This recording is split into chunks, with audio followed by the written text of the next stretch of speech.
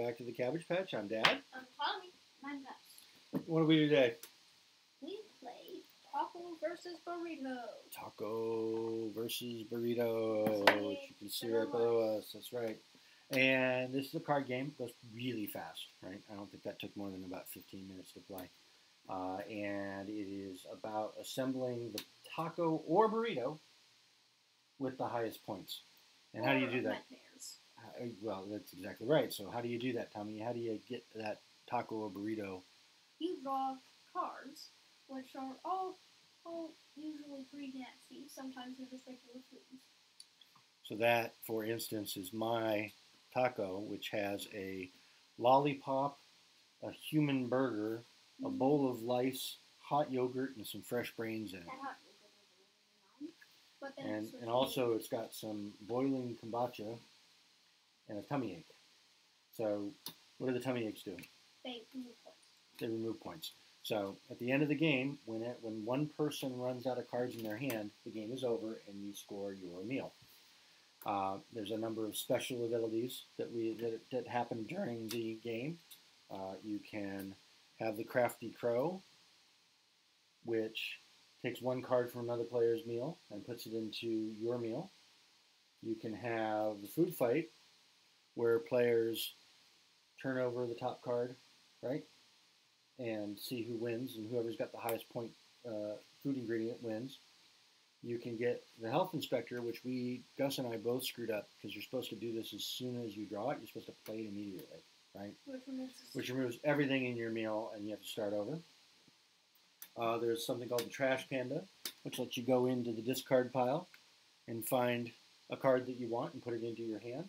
And I think that's... Oh, and then there's, last but not least, there's No Bueno, which means if you have it, you can play it to prevent the other player from doing whatever it is they were doing. Basically a note from Exploding Kittens. That's exactly right. It's a note from Exploding Kittens. Oh, and I'm sorry, there is one more. And then the one that won me the game, because Tommy played it, and I'm not sure that we're going to have to look that up. I'm not sure if it's actually you have to play it. You may not have to play action cards. Is Order Envy, which means you can switch seats with another player and get their high-scoring meal. The extra ingredients are things like hot sauce, which double your score, and then all sorts of really creepy, icky, awful, terrible things that you would never want to actually put in a real taco. And that's it. Apparently this was created by a 7-year-old kid. It comes with these little card holders, right, that are tacos or burritos, and you play your ingredient cards into the card holder. And you play till you run out of cards. And when you run out of cards, you score it, and then you're done. Right? What'd you like about it, Thomas? Well, I probably didn't have any dislikes. No dislikes? It's fun, it's fast, it's creepy and cool. Yeah, I didn't find anything particularly noteworthy that I, besides from more. Yeah? It's basically just kind of card. Yeah? Is that what you dislike? You didn't find anything to dislike. What did you like about it? Art. The art. And yeah. The feeling of card equals good. Card equals good. How about you, Gus? Art. Art. What did you not like about it? Anything? You liked it. It's a good game. I almost said something really bad. Yeah. Well, don't say anything very bad. All right. Well, that's it. I mean, I like the art. I think it's a fun, fast game. We wanted to play it so that I could test the new camera out, so that we could, because we've got two cameras pointed at the board, one that's sort of top down and one that's closer to the action. I think that'll be better in some of the, especially like Fireball Island and things like that, where you can't see both sides of the island, and in some of the proper board games where they're not cards, where we're moving pieces around, so you can see the action from two different angles. But it was a good game to test out the gear, and it's a good game because we played it a couple times now, right? Mm-hmm. All right. So, ready to give it a score? Yeah, two. Right. So again, you got to make sure that you follow the directions on the card.